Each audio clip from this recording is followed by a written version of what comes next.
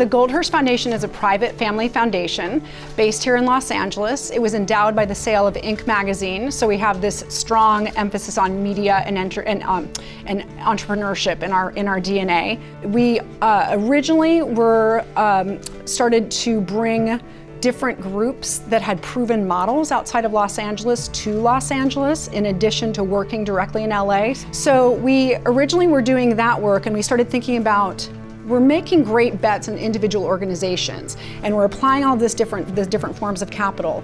But if we're focused on Los Angeles and we have kids who are now graduating well from City Year, do they have jobs that they can go to where they can earn a good income and have purpose in their lives? There needs to be a necessity or a social market gap that's been identified by the innovator who comes to bring this to the table. There needs to be a hustle or an urgency from the person who wants to put forth an idea for funding.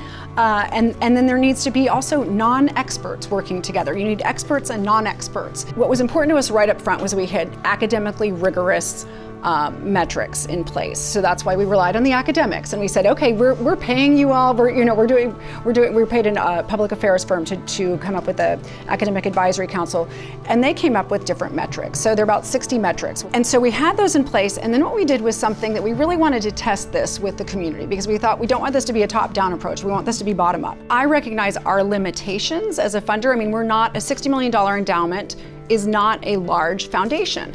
But we do a lot with that amount of money, and we punch way above our weight. So that's why we kind of do a little bit of a scattershot approach to things. If we can be the funder that I wish had been out there when I was trying to hustle, that's the kind of funder I want to be. So I'm encouraged to see more funders collaboratives. I'm encouraged to see, I think there's going to be more public engagement around the Olympics. As things have been heating up in the world, we've said, maybe our kind of activism is a little more in journalism, about a civil and civic dialogue. We're in a little bit of a funny time of kind of going back to the drawing board. We've got one program that's kind of like up and running. I just tell people, like, okay, do the newsletter, do the grants challenge. We've got that down, but now we're sort of exploring, what else are we doing here? What else can we do? Where can we have an influence, have a voice, and lift up other voices?